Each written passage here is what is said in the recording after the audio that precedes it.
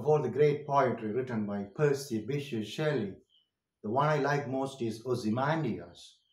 This poem is about the permanence of art and the transience of life. Let's listen to the poem. Ozymandias.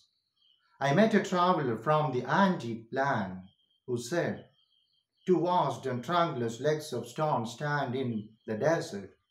Near them on the sand, half sunk, a shattered visage lies, whose frown and wrinkled lip, a sneer of cold command, tell that its sculptor well those passions read which yet survive.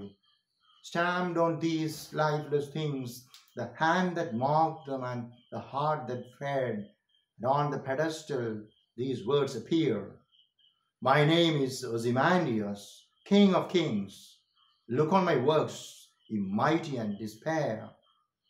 Nothing beside remains.